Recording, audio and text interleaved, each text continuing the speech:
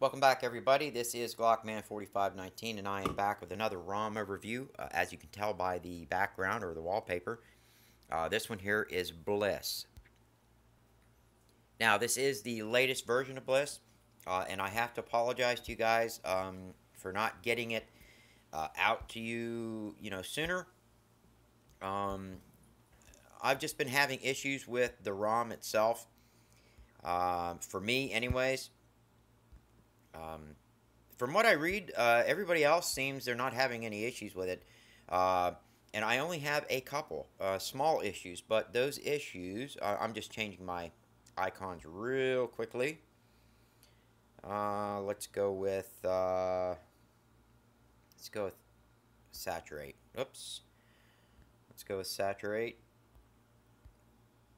I am only really having one issue with the ROM, but it is a snowball issue, which means even though it is a small issue, it affects quite a few other apps. The first off being, let me show you my lock screen. Alright, it looks pretty good, but I have the weather settings turned on, and there are no weather settings on my lock screen. Okay, and I'll show you why that is, but I will say that I have only found one thing wrong with this ROM, and it is a very, very small issue. We're going to go ahead and get into this. We're going to go down to About Phone. This is Bliss Pop. It's for the Nexus 6. This is Bliss version 6.4. So yes, it has been a while since I've updated and done a an update review video for this ROM. I think the last one I did was back around 6.1 or 6.2. Again, this is an official build. It does have the latest security patches. You're talking about Android 6.0.1, July 5th security patches. I am running Blackbird kernel. I did flash this the first time using the supplied kernel. That's just how I do it. I always flash using the supplied kernel unless it specifies that it is going to encrypt my phone. Then that's a no-brainer. I go with Blackbird. Or another kernel that doesn't encrypt. I'm running Blackbird because of I just like Blackbird kernel, and I will go through some of the settings and the reasons why I use it later in the video. But for now, we're just going to go ahead and stick to the review of Bliss. So let's go ahead and go up into the custom settings. That would be called Bliss settings. First up is going to be the animations. Those are your animations. If you like to change them, there they are.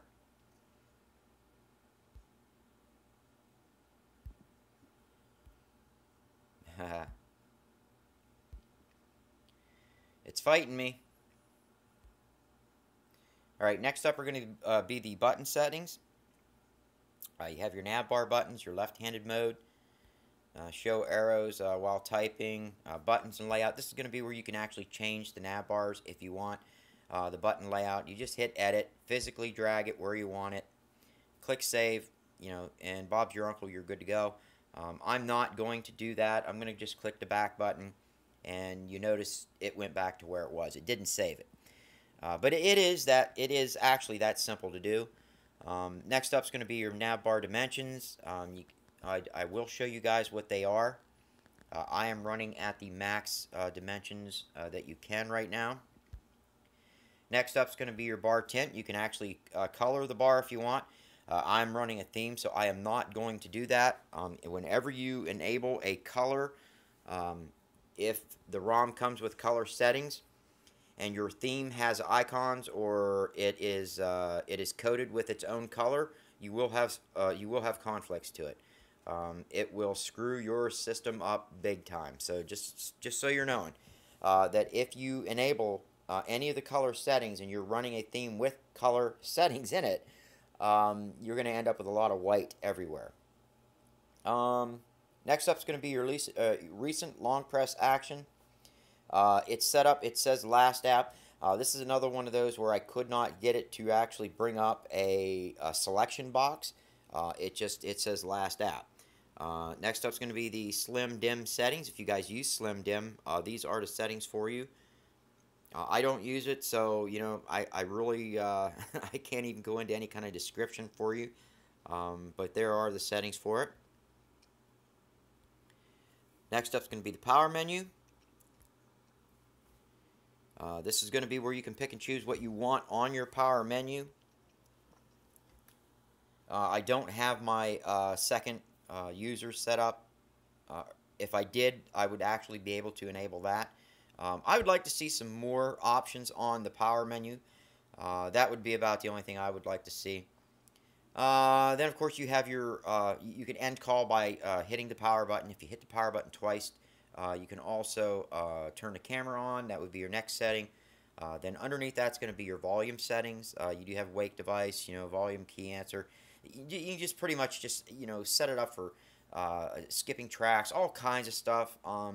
That's what that's for. Then, of course, you have your keyboard cursor control if you want to have the cursor control on there.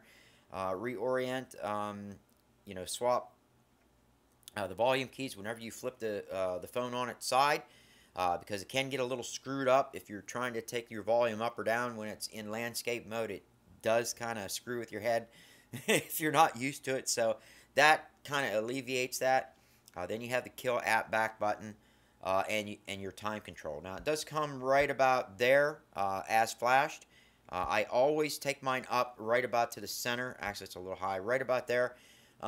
If I don't, I inadvertently, you know, hit the back button, and for some reason it just kills that app for me instead of going back a page or, you know, whatever.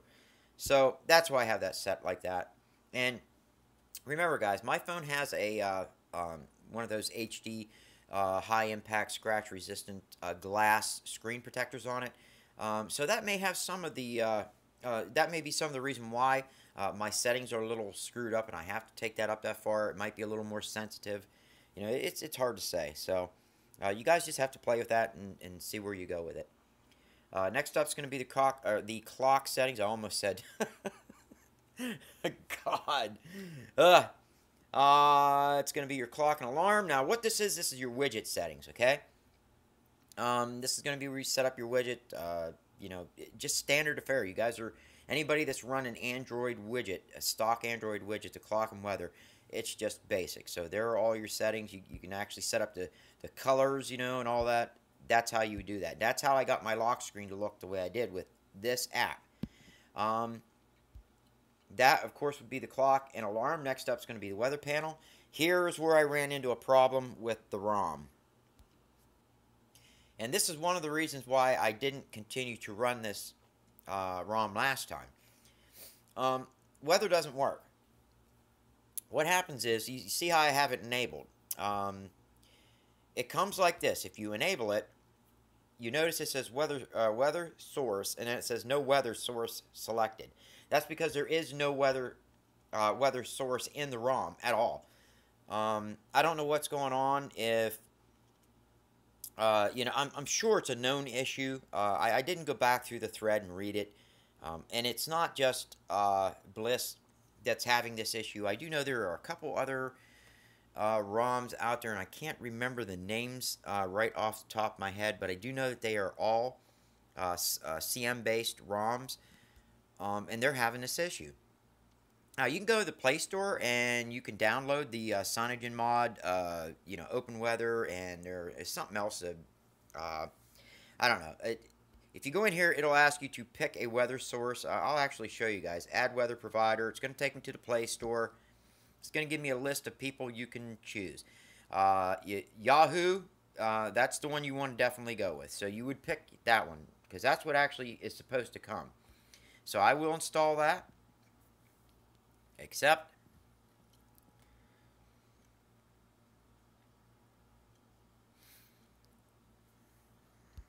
And I'm going to go back now. You notice now in my settings I have Yahoo. I'm going to click that as my provider.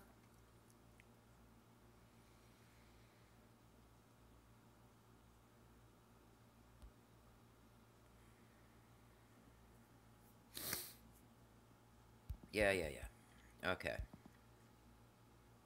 So it's there. I'm going to use custom location. Now, if I go to type in my custom location,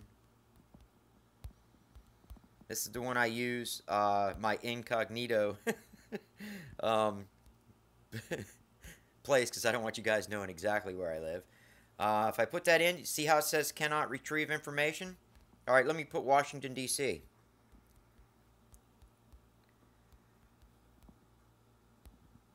Washington, D.C.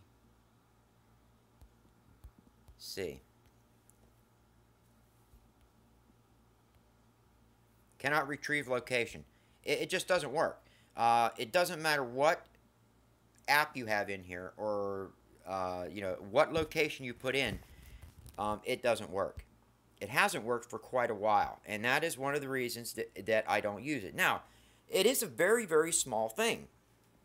I could use my tablet if I wanted to get the weather. I could just stick my head out the window or listen to the radio. But for all the features on your phone to work, like your lock screen weather, your temperature notifications, all that, that needs to work. It is a snowball effect. So that one little issue that doesn't work is going to affect a lot of other things on your phone. So just figured I'd let you guys know that. But that is the only thing that I found that does not work with Bliss.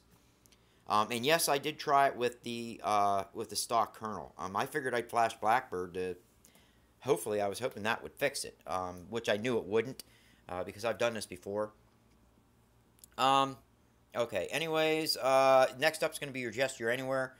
If you guys use that, you basically turn that on. You can set up pretty much any gesture you want. Then you have your lock screen settings. You can set up your security up on top, smart lock. You can have a lock screen message, so on, so on. Voice assist, charging current. I have that. That's a good one to have. I just read on a video I put out a while back. Actually, one of my first few videos I put out on my 1+1 charging. Somebody had mentioned that their phone was charging really, really slow, and I couldn't understand why.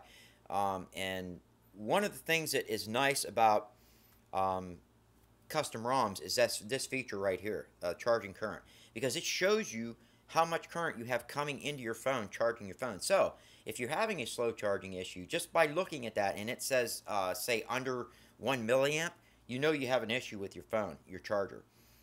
If it's coming in at under, you know, say 100 milliamps or something like that, if it's not somewhere around 1,000 to 1,500 milliamps, you have an issue.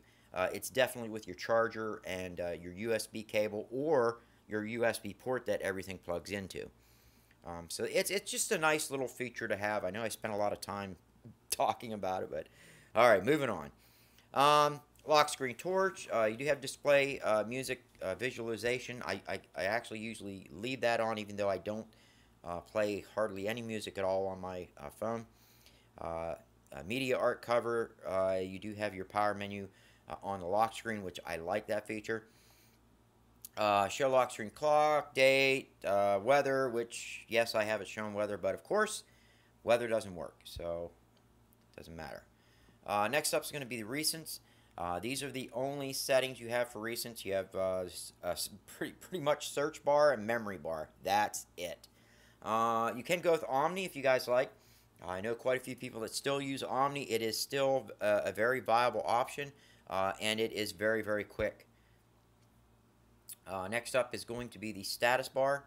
It's going to be your clock settings. Of course, you have your right, left, center, or hidden, which is going to be that setting right there. You can actually show seconds if you want. It does work. AM, PM style, color. I like the fact that they let you color, and you get to change your font size, which is awesome. I've said it in the past on quite a few other videos. I like the fact that certain ROMs give you the option to change your DPIs for your status bar. Especially on some of these ROMs that are coming flashed at like 480 DPI or smaller on a Nexus 6. I mean, you can barely read what's in the status bar. Unless, of course, you're, 18 years old and you have, 30/30 vision or something. I'm not. So I kind of need that. I kind of need that setting to be a little bit bigger. Anyways, moving on. You do have the date style, date position, date format, and you can actually color the date if you want to run with a date in your status bar. Day and time for me is just fine. Next up is going to be the battery. Of course, I have mine hidden. Those are your options to choose. And then, of course, you have your battery bar settings. I have mine hidden right now, but you could go status bar, and you can pick the color. Let's go. I'll show you. It's quick. It's easy how to pick the color. Let's just go like that. But I'm going to, oops. I'm actually going to hide that. That way, people can't watch my battery drain or whatever and say, hey, that ROM sucks, or something. I'll just keep it hidden. Then of course you can change the thickness of the DPI of your battery. 1 DPI for me is fine. Of course you guys can go all the way up to 4 DPI if you want, or you don't have to run it at all. You can just run it like my phone right now with no battery bar at all on it. Status bar icons. Here's where you can pick and choose what you actually want to show on your status bar. It's pretty much standard what they have here. I don't see anything that's extra. It looks pretty stock to me. But this is where you would turn them on or off. Bliss ROM is one of the few ROMs that allow you to colorize your icons. I don't color mine because of the themes I'm running. Actually colors them for me.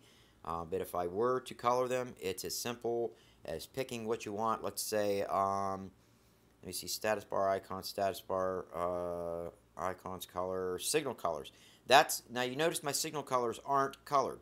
This theme that I'm running does not color my signals, so I could actually color them. So let's go with I kind of want to go with a silver color to match the theme I'm running. It's a little dark. Let's take it up to about here. I guess I can't get a silver in there, can I? Without it looking white. All right, let's just go there. There we go. It's not white, but it kind of matches and it kind of goes with the theme. So that you can use this as long as your theme does not color. So if you enable your theme and the the icons you would like to be colored are white, then you can go ahead and color them. But if your theme colors the icons, don't color them because you are going to be screwed up big time. Just figured I'd mention that. I'm going to go ahead and go back to white because I run a lot of different themes and I don't want to have a conflict with it. You do have your carrier label. You can do with that as you please. Network traffic, incoming, outgoing, both, none. I have mine set up both ways, and I do have it colored yellow. I like that feature. I like it, especially if you can color it. Temperature control. I love that the ROM includes this. The problem is without that weather app being on the ROM, this doesn't work. It has to have that in order to find its location, in order to get your temperature. So it's a moot point. I really, really wish that this would work. Of course, now next up is going to be your Super SU indicator if you want it to show your headset icons, Bluetooth icons, 4G, and it does come with time contextual header, although you can't change it. I really wish they would go with a changeable header where you could download off of the Play Store and switch it out in the CMTE theme engine. That would be awesome. You do have your brightness control, show notification count. Then you have your quick pull, which you can set. It's already set up for the right side by default, but you can set it up however you want. Then down below that you have your Bliss logo, and yes, I'm going to run the logo if the ROM provides it. As you can see, it is on my left side there, and I did color it the Bliss green. Next up is going to be System App Remover. I'm not going to really go through this, guys. If you're going to remove anything from your system apps, please back up first. If you don't know what you're doing, you can really screw your phone up. That's all I'm going to say. And then after that, it's going to be your wake lock blocker. I do not run a wake lock blocker. I have apps that do that for me. And that is pretty much it, guys. I will quickly run down through... Oh, I know what I wanted to show you. Kernel Auditor. One really cool thing about this ROM is it comes with Kernel Auditor mod. What that means is it does not have the Kernel Auditor you get from the Play Store baked into it. It actually has the Kernel Auditor -mod that you get from XDA baked right into it. I love Kernel Auditor mod. Quite a few reasons. Now, we're actually going to go through and I'm going to show you how I set my kernel up. I am running Blackbird kernel. I'm going to show you the CPU frequencies right now. You notice only 2 cores are on and running. And that will pretty much stay like that for almost, until the demand jumps up to 2496 megahertz.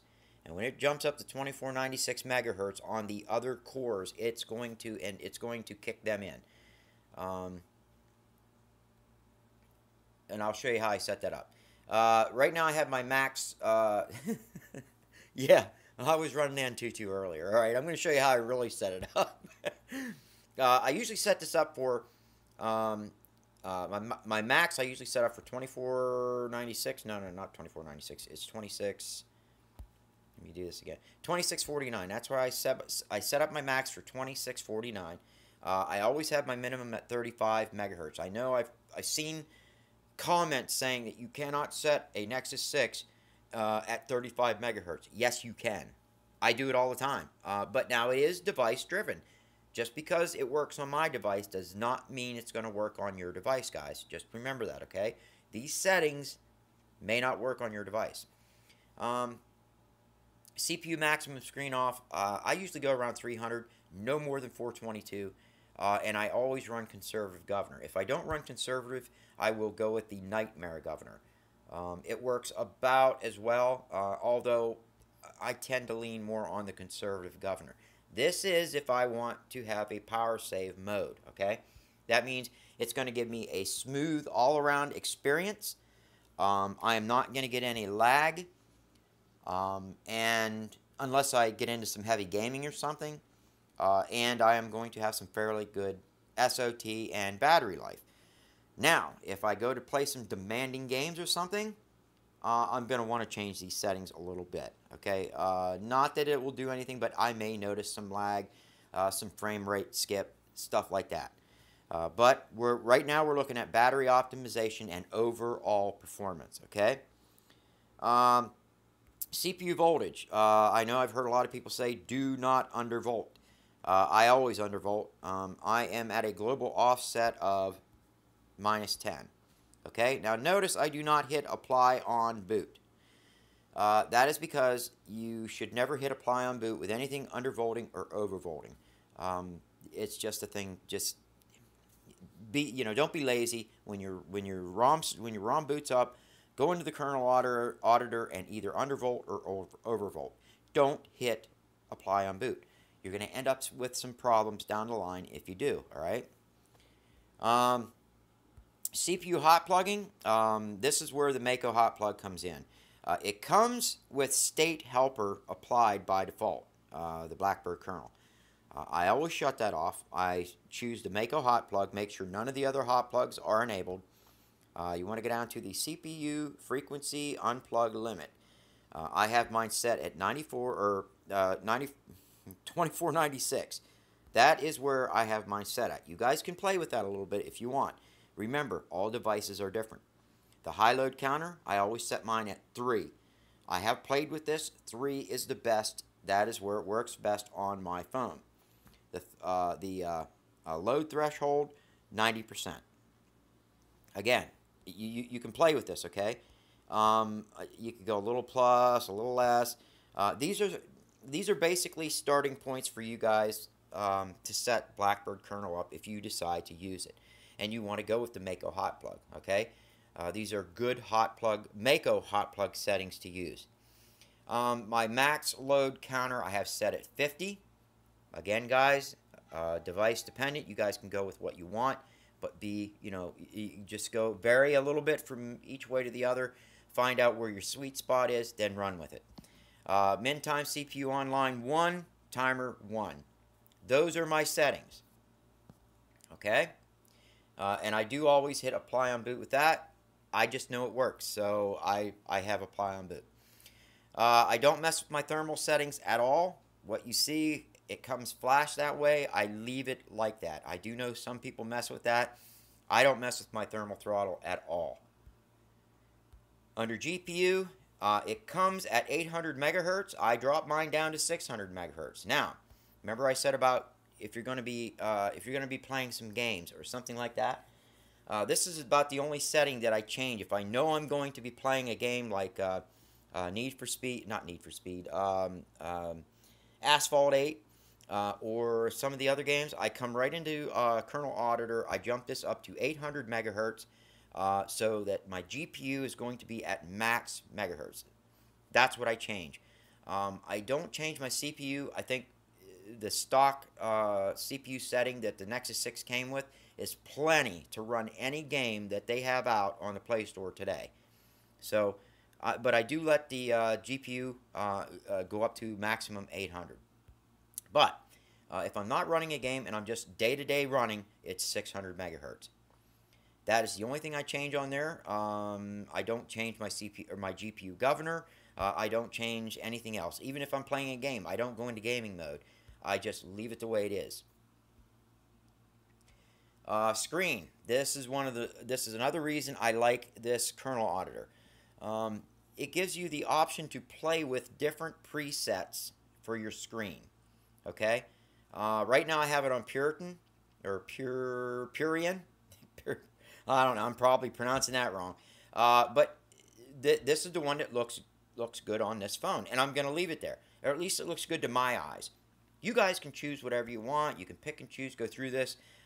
It's just awesome. I love the way this is. I like the way it's set up. I love its UI. I like that it's user friendly. It's just really nice. Let's see what else. I don't touch my wake controls. I'm not one of those that like to have tap on wake. I'll use my buttons. Sound, I do turn my sound and mic gain up the whole way. Power and battery. Another reason I like this kernel is because I have USB fast charge. If the kernel allows it, and if your power brick allows for USB fast charging, this will give it to you. I don't mess with any of the Crate C state settings. Again, guys, I'm not a developer. I've never professed to be. I don't claim to be. And I don't know a whole hell of a lot about Android. I'm a daily Android user. I use ROMs, kernels. I flash them, and you know I know about as much as everybody else does. So what I'm explaining to you is my basic setup and what I understand about the kernel. If you go to a lot of the kernel sites like Blackbird's site or Elemental X's site, they always have links that you can click on that will give you some really good in-depth reading or explanations as to what this does or what that does. And you could learn a lot. You could actually do a little more tweaking with this. But this is about as far as I go with it. I/O scheduler. I do like the SIO scheduler. It does come with BFQ. That's what it comes with. I can tell you just from experience that BFQ, CFQ, and SIO are the ones that I like to use. These are the ones that run the most fluid. When I go Deadline, FIOP, Snoop, SIO Plus, or Zen, I usually have a little bit of skipping in my scrolling. But the BFQ, CFQ, and the SIO, it seems I have a lot smoother on my scrolling. Guys, that's about it as far as it goes for kernel setup. And the sound and display setups and everything else in the settings for Bliss are the same as any other Cyanogen mod ROM. I do highly suggest that you give it a go. If you guys can live without that, without that weather, without the weather app being installed and working, it's a good ROM. It runs good. The battery's great. Again, I'm not having any skipping issues, any fluidity. The theme engine works. By the way, the theme I'm running, again, is BSC. I will show you that. Themes. Let's see. You know what? I'm going to go to the Play Store and let you see that quickly. Because I can't believe I can't remember the name of it. I'm going to hurry, guys. Okay, there it is. This is actually a Dirty Unicorn approved theme. It is by J-Rod. He makes some outstanding stuff. So I highly recommend it. It doesn't even say here. I thought it was Black Silver Chrome, or yeah, Black Silver Chrome. I don't. That's what I thought BSC stood for. Dark theme with chrome accents. It is DU certified.